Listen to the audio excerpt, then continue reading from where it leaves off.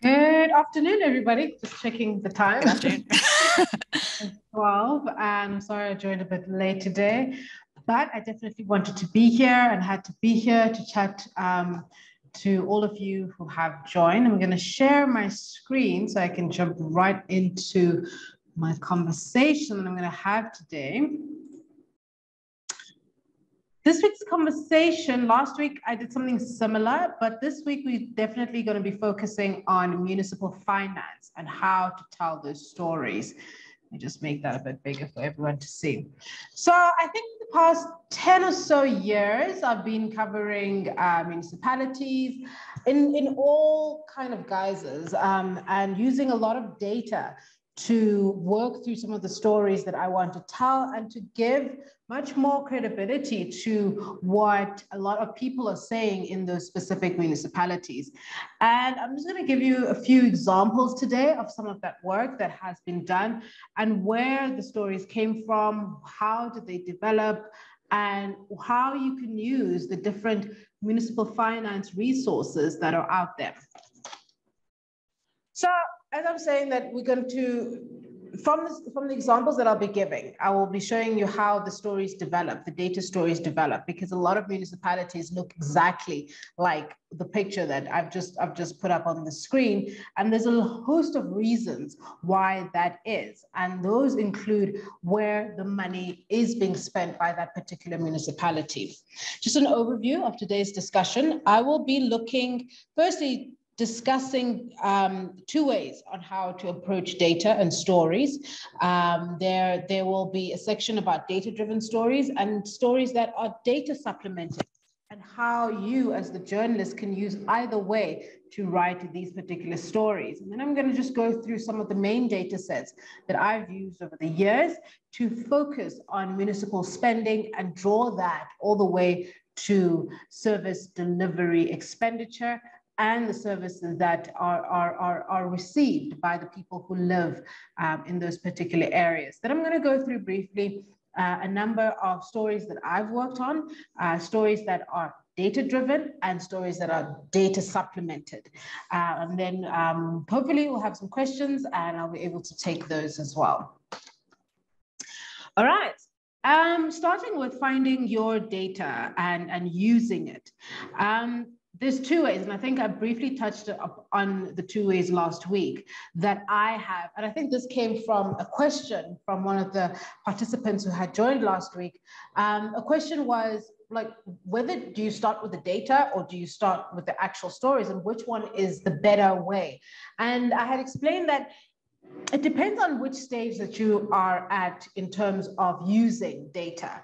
And I would say that for most journalists who are starting out and trying to use data and trying to get stories out of their data, having a story first, having your source or having somebody telling you that this is a particular issue in a particular area, whether it's a person calling you up, one person saying, this is an issue in my particular area and I need you to cover it. And then you go to your news editor and your news editor says, well, this is the story of one person. We're not really talking about an actual issue here, right? Then you can use the data to say, actually, yes, this one person says there is this particular issue.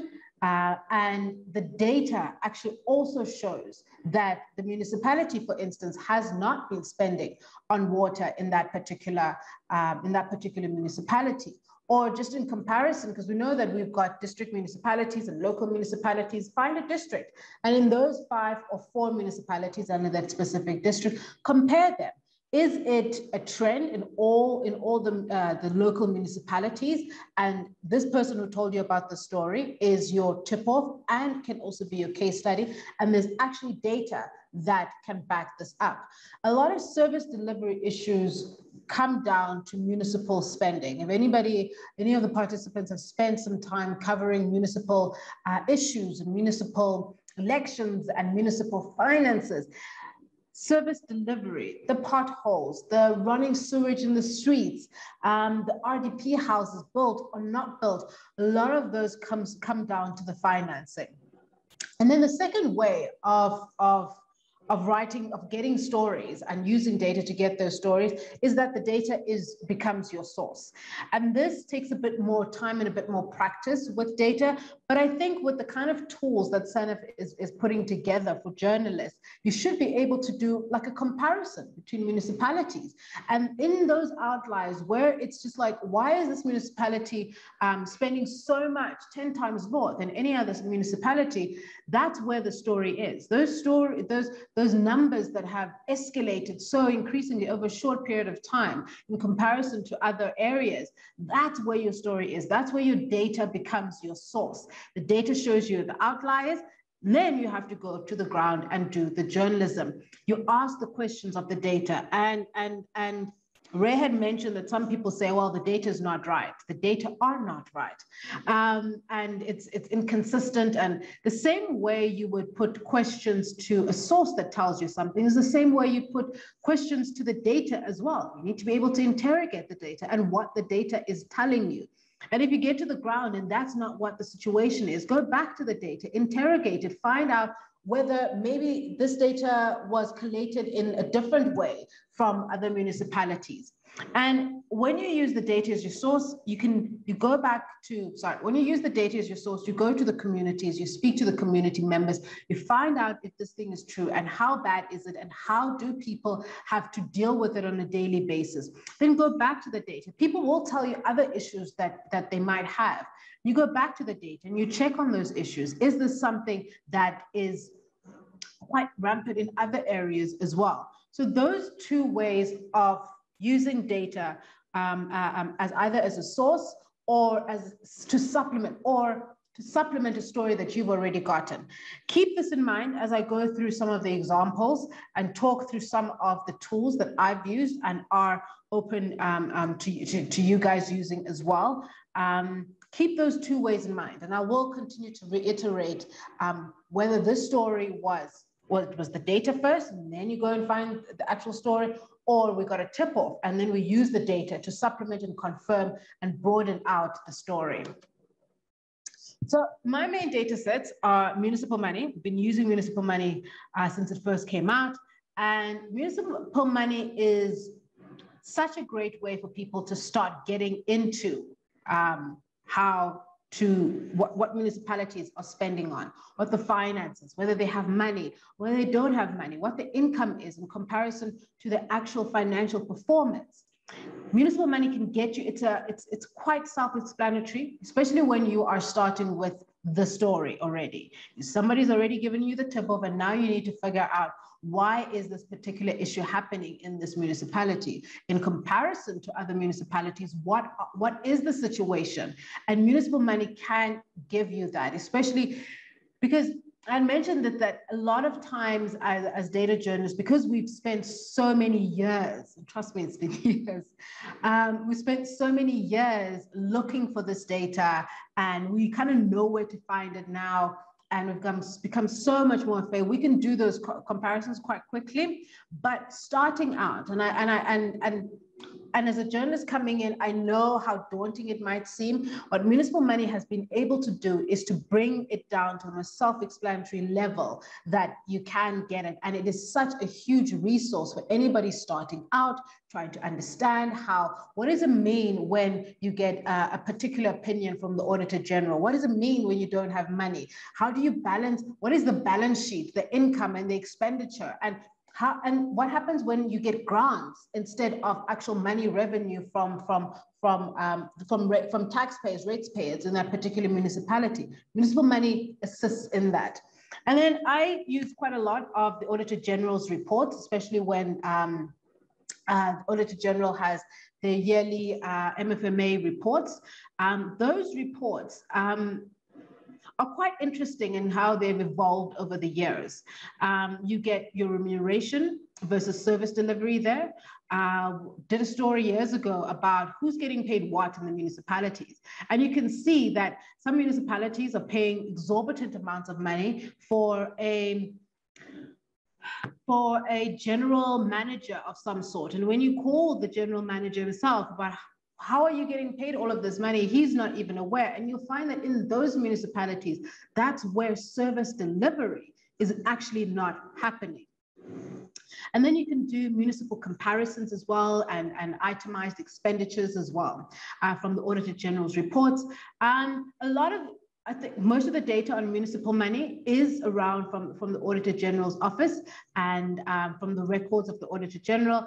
But if you want to delve a little bit deeper, the Auditor General office is very open to giving you and to explaining some of their terms and some of the comments that they make in there. And those can assist in story direction as well. And then audit reports as well, which basically tell you, part of municipal money as well, they basically tell you what is the health of the municipality. And that comes with a little bit more work in terms of understanding the financial reports themselves.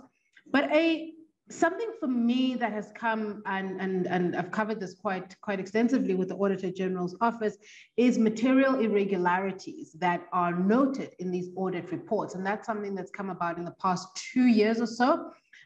Material irregularities are cases that the Auditor General's office have picked up, and they can actually give you further information about what has happened to that money. And they are further investigating and will possibly turn those over to the likes of the SIU or to the NPA or the Hawks themselves. There is a trove of stories in the Auditor General's reports about these material irregularities, and that is a story point for journalists to use.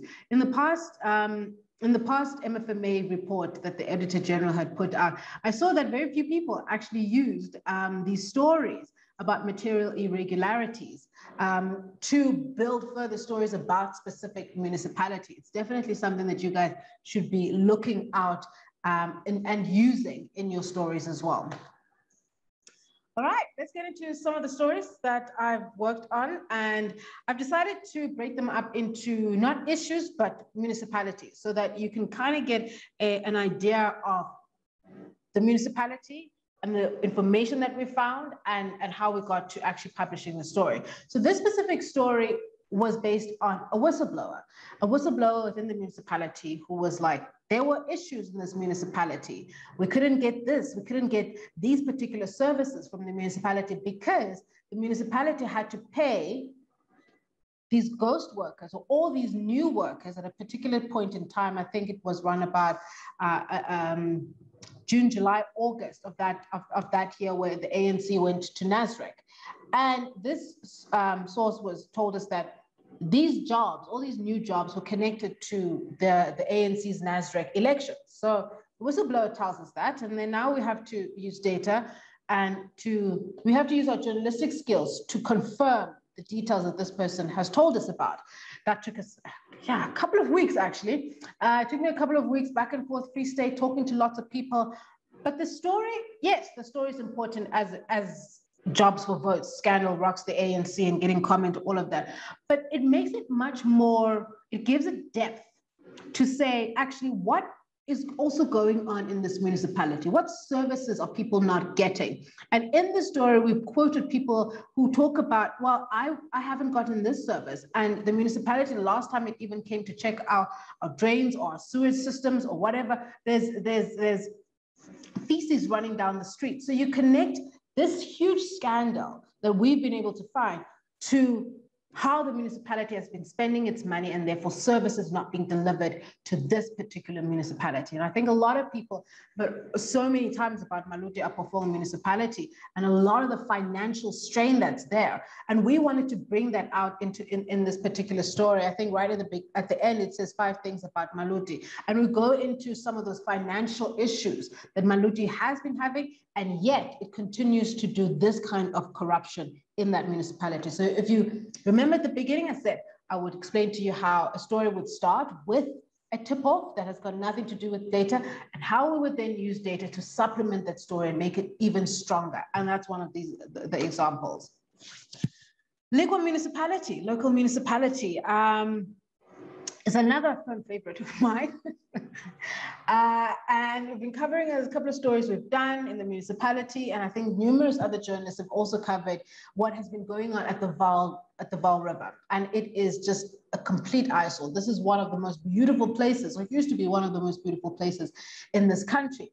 But what's going on at the Vaal River is that feces are being pumped, sewage is being pumped, live sewage pumped into and leaks into the Vaal River. So my thought process was, okay, I want to do a story around the environment, and I've been reading a lot of these stories, but I want to know what is going on myself as the journalist. And I ended up going to the Vaal River to find out what's going on, and started speaking to the community members. And then in that, so it was me wanting to know more about this. It wasn't the data driving me to there. We get there and we start talking to people, and we see I'd never been to the town myself, but I start to see how the robots are gone. Stop signs are gone. The roads, potholes in the middle of the town, never mind what's going on at the Vaal River. So this to me is already speaking to the inadequacies around financial spending and what is supposed to be happening. So after seeing all of this and speaking to the residents there we have that story. We have to come back and start tracking how much money the municipality is spending or not spending. Where is it spending it? How is it falling through the cracks? And in us asking those questions from the data and sending those questions to the municipalities, people started telling us, oh no, you don't know this as well. Because if we just send questions just around why is the sewage being pumped into the Vaal River, or these community members just say this, now we're asking more in-depth questions because we have those financial reports. We've gone through how much money they've spent here and there and why, and yet you can't see that on the ground. So then the municipality has to answer to those direct questions. It's not people's feelings anymore about this issue. The data shows that you're not spending money where you're supposed to be spending money, only to find out that the municipality has been splurging on a host of other things. And this also comes through from the data and also from the sources that we're getting because of the kinds of questions that we're asking about. Next question, Kagisano Molopo Municipality. Now this one came from the other end, from the actual data. The data was telling us that there's a whole lot of poor communities out there, but there's a weird line item. And I think this came about, I think I was playing around with the AG's data and just looking at municipal reports and finding like interesting line items outside of my last example that I will be giving, consultants. And then I found this entertainment line item, and it kind of shocked me that a lot of these poor municipalities were parting it up. So I started then collecting a lot of these municipalities and that specific line item of entertainment, and then started comparing those municipalities and how much they're actually spending on service delivery. And you find that a lot of the worst municipalities are spending crazy amounts of money on this entertainment. And of course, we went to the municipalities and we asked them, what is this entertainment? Are we talking sandwiches? Are we talking Beyonce coming to dance for the municipality? What are we talking about, to get more details? Because those are not part of the municipal reporting. But then you compare to what the service delivery is in those municipalities, you compare to how much they spend on service delivery, and you find that municipalities' entertainment spending far exceeded not even all the money, just the income from taxpayers in that particular area. And so taxpayers are paying their rates and taxes, you're spending them on these lavish events, whatever these municipalities are doing, and these taxpayers are not getting what they're supposed to out of these municipalities. Then the last example, everybody has talked about, spoken a lot about consultants, and I've covered the consultants issue over a number of years, and we've been looking at different municipalities and why they're spending on consultants. This particular year, when we did this particular story, it was a data-driven story. We started off with the data because we know that there's an issue with consultants, but we wanted to find out which municipalities are spending the most with consultants. And then you find that those municipalities that are spending so much on these consultants, their work, you can't even see the work that these consultants have done. And a lot of them are to report to the Auditor General's office. Municipalities have CFOs and a host of other people under the CFO's office, yet more money still has to be spent from outside consultants. And then how does that affect services at the end of the day? How does that then affect how municipalities spend on the most basic of services that are needed in that municipality? Because now you're spending billions and hundreds of millions of rands on different consultants to do jobs that the people within your municipality are supposed to be doing. Those are the kinds of stories, whether you're starting from the data side of things, and just take an annual report, find just one municipality's annual report, find a line item that's of interest to you, and then start following that up in a small region. You don't have to look even at all the municipalities in the country, but once you start understanding that you can use data that way, just to one municipality, compare it with 5 others. What is the trend in all 5 municipalities? Or going it the other way of getting a tip-off and going to find the data to corroborate and bolster your particular story. I see that we might have questions, but Rebecca, I think I'm going to hold it there, and very happy to answer any questions from my soliloquy there. Super. Thanks so much for this. It's really interesting. And there's some very interesting conversation going on in the chat and some additional resources. I know Ray has just posted some stuff about spending on capital projects and a water quality tool that relates to what you were just talking about. So anybody who wants to grab those, please go ahead and do so. One of the things that was really interesting that you mentioned that relates to some of the earlier presentations was this sort of like the data can be inaccurate, right? Like, or it can be perceived as inaccurate, or it's inaccurate at the time. There were some comments earlier about like, hey, this is data from a year or 2 ago. It's not in real time. And talking about, wouldn't it be great if we could really see it in real time? And this can happen even with a person you're interviewing who's not basing it on data, right? It's just their personal experience of yesterday or last year. I'm wondering if you can talk a little bit about that, or if there's, I'm going to open up to Athandiwe first specifically, and then if there's anybody else on the panel who would like to talk about that a little bit more, making sure that, as I think it's important for you as the journalist, but also to clarify that in the story so that the reader can also be confident about the data. Definitely. Or the source. Yeah. I think I will have an example when we were looking at municipalities a while ago and looking at how much mayors and deputy mayors and MMs and all those kinds of people were being paid. And municipality or Tambo, Mthatha in the Eastern Cape had this guy who was being paid 2 million. He didn't even know what his job was about. But then when we went to these municipalities and this particular person, they're like, no, I'm not getting paid 2 million. And then they're like, well, that's not what we gave to Treasury. And then we had to do this whole thing of trying to figure out, okay, where did the data get wrong? Was it from the municipality? Was it Treasury? Was it in how Treasury inputted for us to be able to use it? So you have to still interrogate. And there will be red flags for you when the data are wrong. You will pick that up. You will know that, so, man, too many people are saying this is not correct. Then you go back. Where did you get the data? Who put the data together in this particular thing?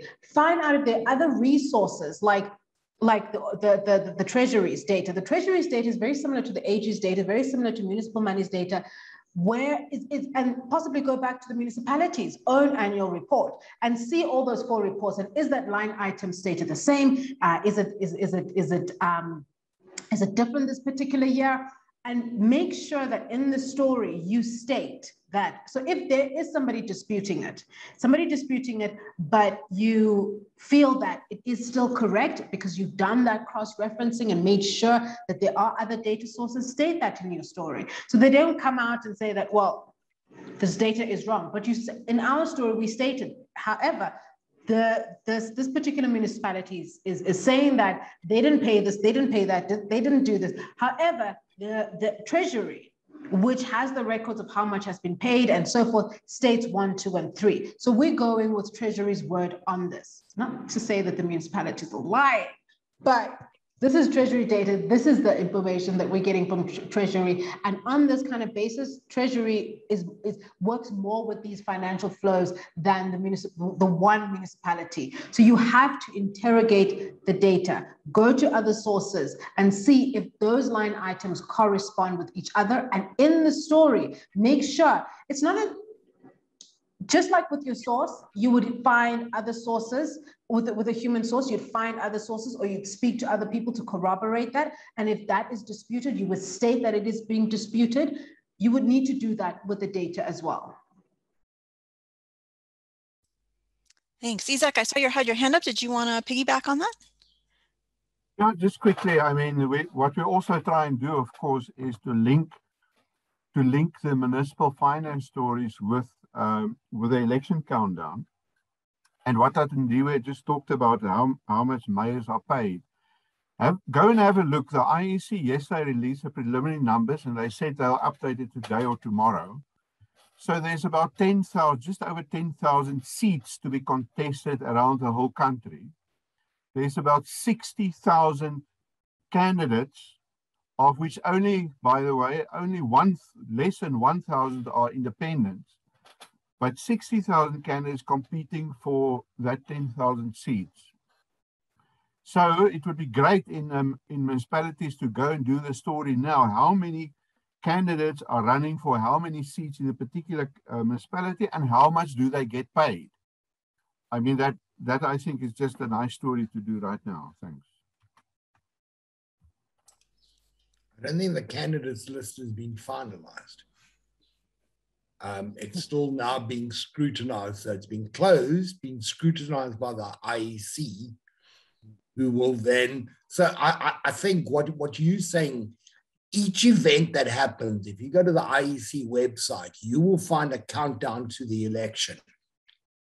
So even though the election date is in doubt, the election had to be declared because each is a step along the way that's got to be done. There's got to be events have got to happen. So the candidates have got to be, lists have got to be submitted.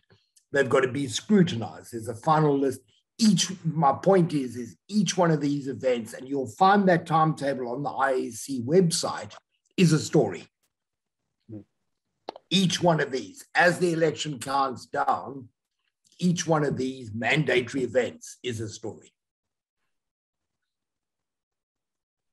Yeah.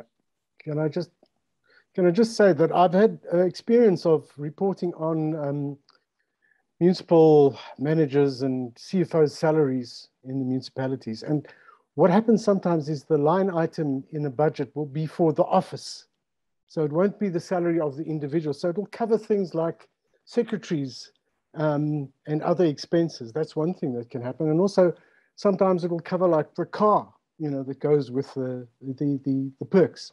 So you have to interrogate that and find out, because I mean, I had the similar experience, said to the CFO, but you're earning this huge amount of money. And he said, no, not at all, So yeah, one does have to look in a lot of detail at what is actually being spent. Thanks for everybody's perspective on this. Look, I mean, I feel like with one question, we can actually get into so much detail here as well, right? With each presentation, we see how we can go more and more in depth. This is part of the reason why we're doing this as a series, allowing people to have many different options of different ways to come in. Once again, like coming in, using the data early on in your reporting, later, have it be integrated in different kind of ways. I want to make sure that we have some time just to cover just to let you know about what those additional workshops, or rather webinars, are going to be coming up.